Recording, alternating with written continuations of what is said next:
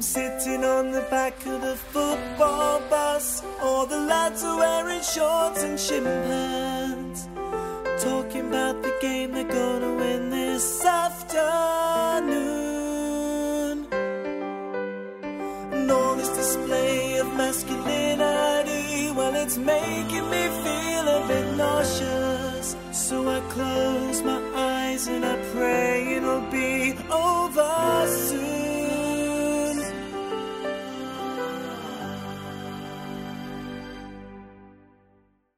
Now I have never functioned well at a competitive sport.